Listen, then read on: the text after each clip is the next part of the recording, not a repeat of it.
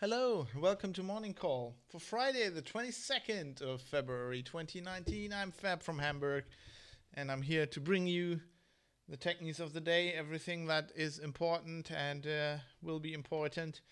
And I hope you're doing well. I'm having a bit of a flaky morning. I don't know, my system's being weird. Happens when you try to do things on Windows, I guess. Anyway, let's get into the news. And there isn't that much today. I guess we ran through all of it yesterday. There was quite a lot of news yesterday. Good morning, Jay Poser. How are you doing? And today it's just kind of slow. It's one of these slow Fridays, I guess. But I got some interesting stuff for you. First of all, we get news from the UK, and I'm set to announce to you that it is politics news. Like all the news from the UK currently have to do with politics. There is no getting away from Brexit. And the Labour Party has reported that they have locked down their what the register calls their member databases. This is software tools they use to plan campaigns and contact people, and there's lots of personal information in there. There's no good news from the UK, says Jay Poser. Everything is on fire. Pretty much seems like it. Labour certainly is on fire. They had several MPs leave the party and found a new thing called the Independent Group, and now there are rumors, or like the General Secretary of the Labour Party, Jenny Formby, has alleged. She said that Labour has become aware of a number of attempts to access personal data on its systems, by individuals who are not or are no longer authorized to do so. This sounds like they certainly make it sound like it was some of those MPs that broke away. Jay Poser. Crickle says, no, this is fine. Jay Poser immediately, I wouldn't trust the word she says. As you can tell, it's very heated.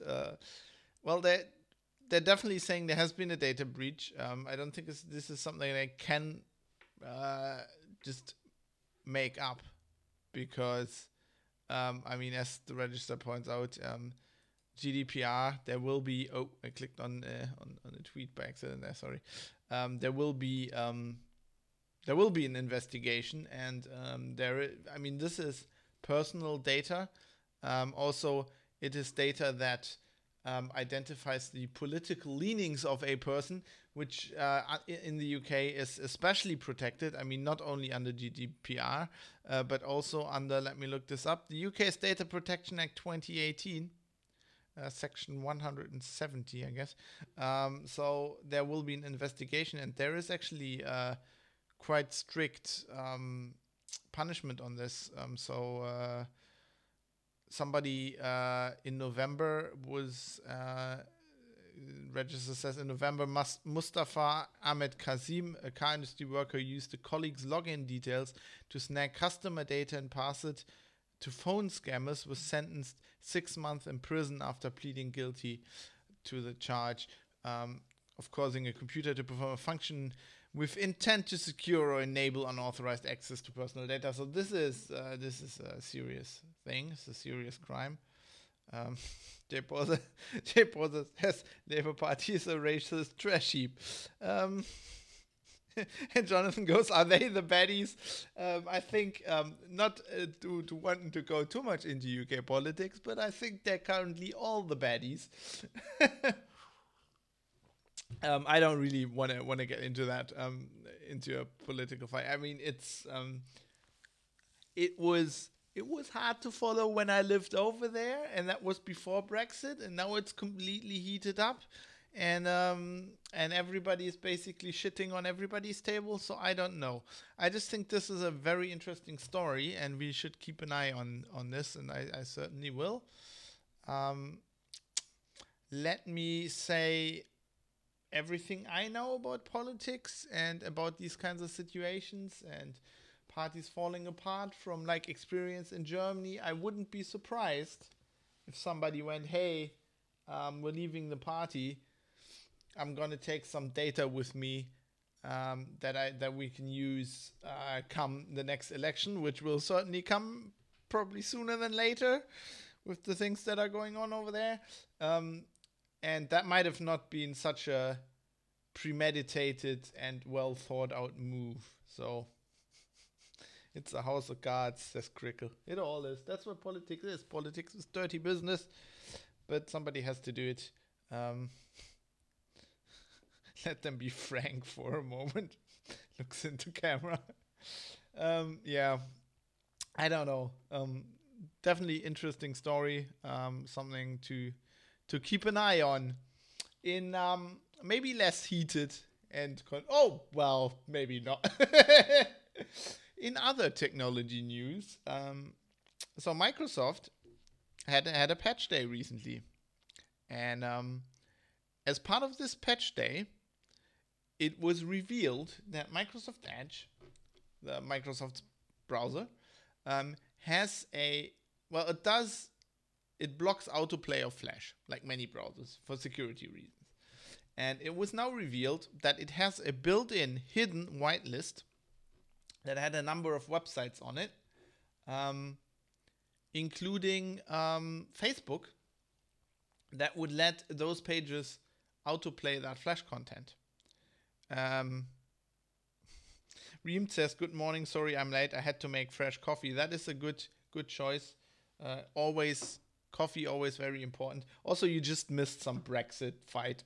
It's not that bad.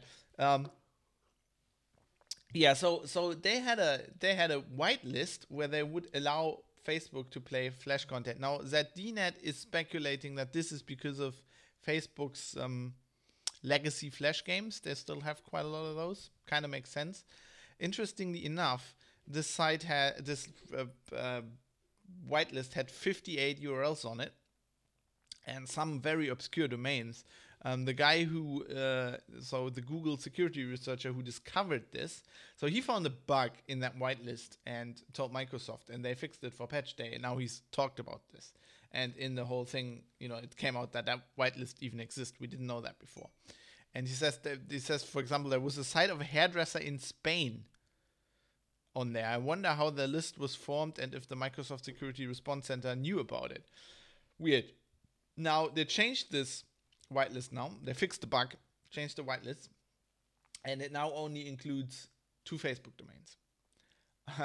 Now, interestingly enough, oh, look, one more reason not to use Edge, says Reamed. Yeah, as if you needed more. God. Yeah, I think it runs generally a bit better than Chrome and Firefox, like from the RAM requirements, but it's mostly because nothing works. It doesn't load anything into RAM because it doesn't work most of the time. That's my personal experience. And interestingly enough, Facebook has said, so ZDNet says, when we reached out for comment, a Facebook spokesperson said they didn't ask Microsoft to be on the whitelist, and they asked Microsoft to remove Facebook domains from the list. Now, in the vein of that saying about that Labour person, I wouldn't believe anything she says. I wouldn't believe anything this Facebook spokesperson says. It's brilliant for opening PDFs, says Crickle. That is true. I use Edge for that as well. More secure than all the other fucking PDF readers, pretty much, I guess. For that, yeah, I do that. Yeah, that's good. Anyway, yeah, I don't know if we can believe this Facebook person, because in other news, Mark Zuckerberg, Facebook CEO, had a conversation. This got published in Harvard Law today, and they have a picture. I don't know what a conversation means, but they have a picture of two guys together. And this Harvard professor is certainly very happy to see creepy fishman Zuckerberg with his creepy haircut and his creepy hands. So they're sitting there in a room and they're talking together. I guess it's on YouTube. So they had this conversation, and in which Zuckerberg said a lot of things. But he also said, if you want to talk in metaphors, messaging is like people's living room. And we definitely don't want that. I guess they were talking about WhatsApp and, the plans to merge that and shit. And we definitely don't want a society where there's a camera in everyone's living room. To which, of course, Citrain pointed out, this is the register, pointed out that Facebook is literally selling a new device, Portal, that is an internet-connected camera for people's living rooms. Zuck sort of recovered by noting his device uses encryption. Yes, so the data that's going to Facebook servers and from there to the FBI, the CIA, the NSA, and everybody else, it's at least encrypted while it goes to the Facebook servers. Great, thanks, Zuck. Fuck's sake, the gall and the hypocrisy that these people have. I mean, Zuckerberg is one of the worst. I mean, at least the other kind of CEOs of these tech companies, they kind of know what they're doing when it comes to public speaking. They know that they can't do it and they shut up. But Zuckerberg is he's, oh my God. I don't want to go into ad hominem attacks, but he is creepy looking. That guy is creepy looking. If you just watch a video, I haven't seen this video before. I'm just gonna put that on, turn the volume off so we don't hear him talk. But just look at the guy. He sits like a fucking robot. Like Brent Spiner, so the Harvard guy is obviously like, yeah, I'm some Silicon Valley dude. He could be like an editor for The Verge, the way he looks. But the way he sits, like Brent Spiner used all his acting to make Data look like an android. They could have casted this guy. Fuck. Just look at the haircut. I mean, the guy's a billionaire. Can't he get a proper haircut? Lieutenant Commander Zuck. Yeah, I kind of get that. But my problem is I really like Data, right? Data's a lovable character. He wants to be human. This is a guy who is human and doesn't want to be human, as far as I can tell. Yeah, look at those creepy eyes, man. I can't watch that. Fuck. Facebook. I mean, come on. Anyway, let's stop these attacks on people. Although I think it's kind of fair. He's a billionaire. He should be able to take it. He can cry himself to sleep in a bed made of dollar bills.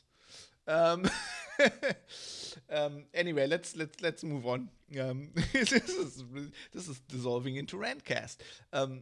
I wanted to give you tech news, so let's give you tech news. Phoronix is reporting that Intel has released a what I call a shiny new Vulkan overlay layer in the Mesa driver. This is, I guess, like a hood for the OpenGL driver, where you can see data from the driver, and it's Reem says definitely deep inside of the uncanny valley. Yeah, that's where he comes from. Yeah, so it shows you data on the Mesa drivers, and it's part of Vulkan. They're definitely committed to Vulkan, and Intel has tweeted this story and has said they are proud to support Mesa 3D and they submitted a new Intel OpenGL driver called Iris to the Mesa.org project, and will be supporting 5th gen Intel Core platforms and newer. So it looks like they're not cutting short on their Linux graphics support, which is great. Also, like Vulkan looks like a really good thing for Linux. Although, like the take up really isn't there, like in the gaming landscape, as far as I can tell. It's still all DirectX, isn't it? But yeah, something to keep an eye on. I say that too often. I can remember Dan used to say that about every topic with Linux Outlaws. Some security news, a bad story from Microsoft land. So Microsoft, as I said, they had patch day early in the week. And there's one thing which, I mean, Microsoft sometimes does this. They patched a denial of service vulnerability in IIS, so Internet Information Services. I would say who the hell uses that as their web server? But a hell of a lot of people do, like medium-sized companies, a lot of those. You see a lot of IIS error pages on the web still. And so there is a bug which can be exploited, I guess, to have denial of services attacks. But Microsoft apparently doesn't think this is a security issue, because they fixed this with one of their non-security updates. They do that sometimes, they're pushed out with the patch day updates, and nobody really noticed. Somebody tipped the register off to this, and I've seen other stories on this. There is I'm getting labor news from Jay Poser. Apparently another MP has defected. Labor reports former MP Joan Ryan over alleged data breach. Oh, this is breaking news. So Labor, this is what is this? The Guardian. Okay, let's look that. Let's see if we get breaking news on this story on this show. Let's get into that. I think we have the time today. There is not that much happening. No, I don't want the international. Do I look into Jesus Christ, Guardian? Might. Do I look international to you? Probably do. Fake an Australian accent. So where is this story? God. Christ, their website is like, you can't find anything. Okay, let's search. Where's the search? What's her name? Look this up. John Ryan. Live searching on this website. Okay, here we go. Labour reports former MP Joan Ryan over alleged data breach. Labour has reported its former MP, Joan Ryan, to the Information Commissioner's office, though she strongly denies accessing party systems to contact members after resigning from the party on Tuesday to join Breakaway Independent Group. It is understood the party has informed the Commissioner about the alleged breach and that it intends to submit a full report. Suspicions about the breach prompted party officials to shut down its key canvassing software.